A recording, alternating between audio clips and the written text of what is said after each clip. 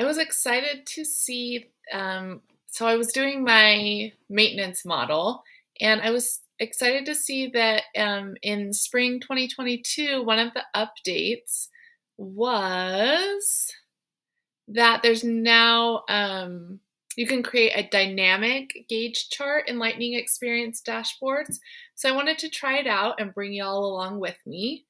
I'm going to my travel planning app and dashboard, and I want to try to create a dynamic gauge chart. So I clicked on the report that I was going to use, and then I'm going to do gauge chart and choose dynamic.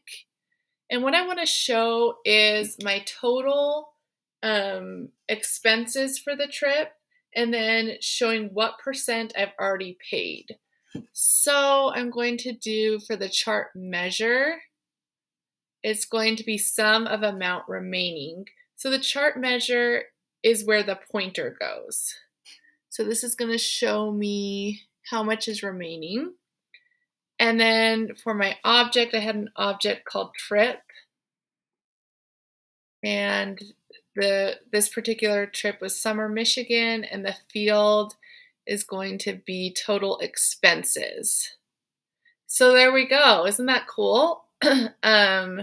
And I'm happy with the percentages that they have. If it's 0 to 33% paid, then it'll be in the red. 33 to 67% paid, yellow, and 67 to 100 would be green. And I think I'll do show percentage because I already have something up here that shows me how much I've paid. So I'll just do, so here we go, 47% of my trip is already paid for. So I'm going to add that, and it's easy as can be. I love this update.